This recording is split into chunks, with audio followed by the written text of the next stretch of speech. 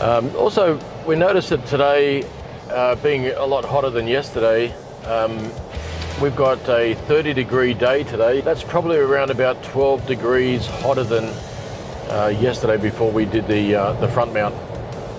But so it'll be interesting with a hotter day today and the front mount over the cooler day yesterday and the standard intercooler on the Hilux.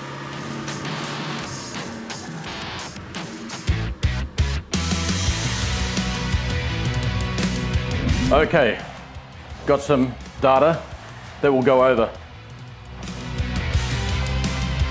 Good result there, guys. After 3,000 RPM, we've gained a 10% increase in efficiency. So the engine is working 10% less to achieve the same result.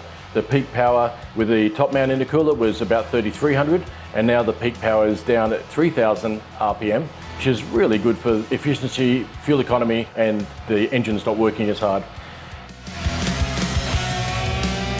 What we spoke about before with the front mount intercooler being a lot more beneficial for the car, that's an obvious result right there. Even with the hotter ambient air temps, we see a reduction there from about 85, 86 degrees down to a very flat, actually starting off at 50 and ending up at 58 degrees. So a marked difference in there, even though we've got a hotter ambient day today.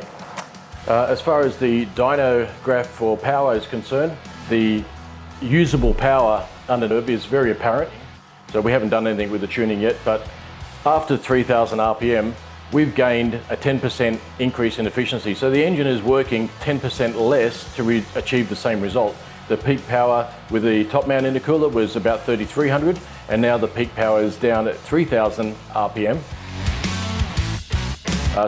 Which is really good for efficiency, fuel economy, and of course the engine's not working as hard.